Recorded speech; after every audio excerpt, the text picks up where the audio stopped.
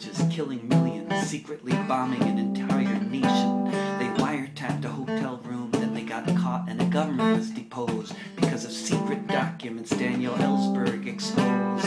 One government came down, and to prevent a repetition of this fact, the next government passed the Freedom of Information Act. Each administration since then hoped it would go away, and then they finally seized the chance on September Day. They passed the Patriot Act before a single congressman had read it, but don't ask the executive how they interpret it, because that itself is secret, never to be revealed, just like their secret prisons and all the secret torture sessions they concealed.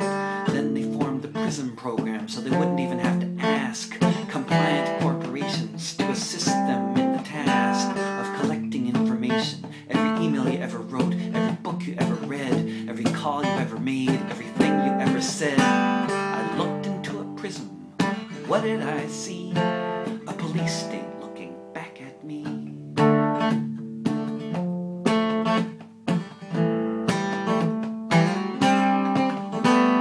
Secret government men lied to congressional committees. Secret information even a senator can't see.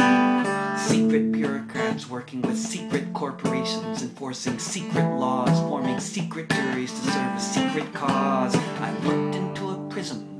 What did I see? A police state looking back at me.